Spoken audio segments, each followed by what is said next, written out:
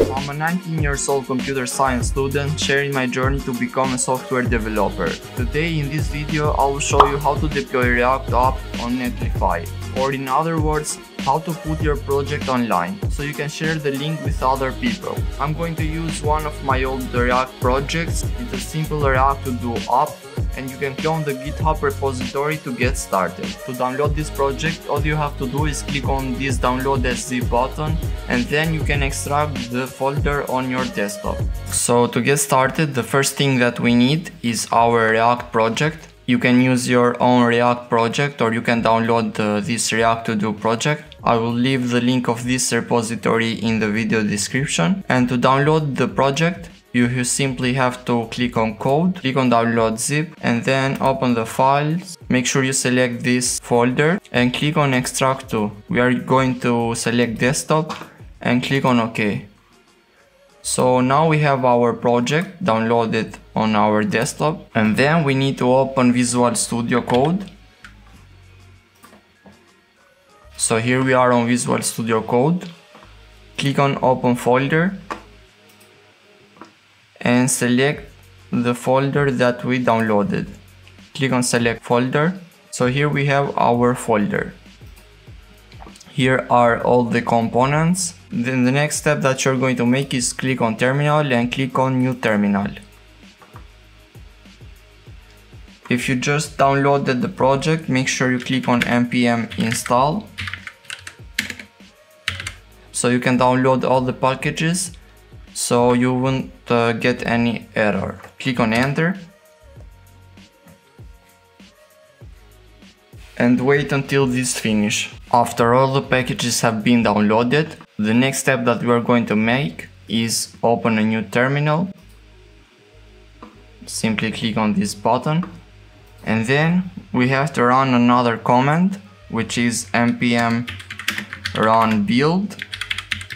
And this is going to create a new folder, which is the build folder, which we are going to use later on Netlify to deploy our project. So after this has been completed, click on new terminal again, and we need to run our project to show you what it looks like. To do that, click on npm start, click on control and click on link. So here is our React app.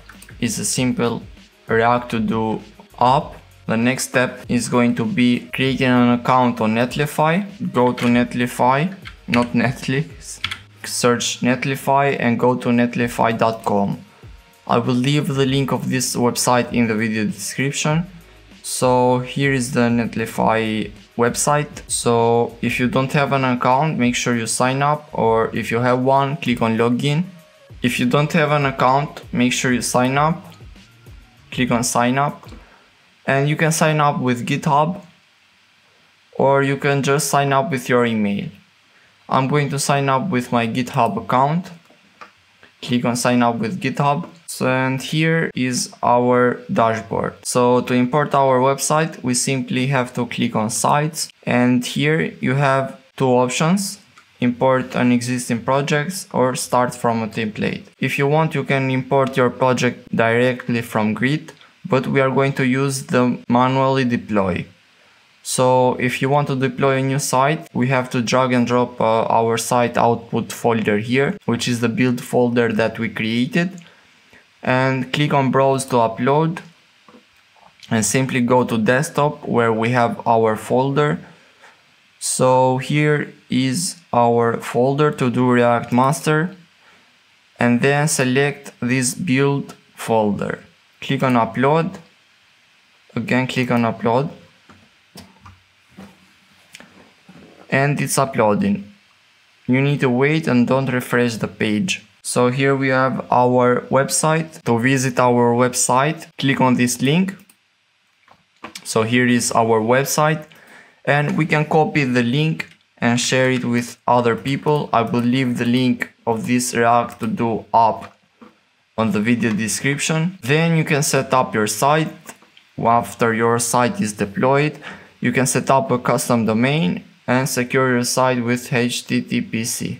Make sure to leave a comment if you want me to make a video about how to create this React to do app And also, if you found this video helpful, leave a like and subscribe with notifications on so you won't miss any video.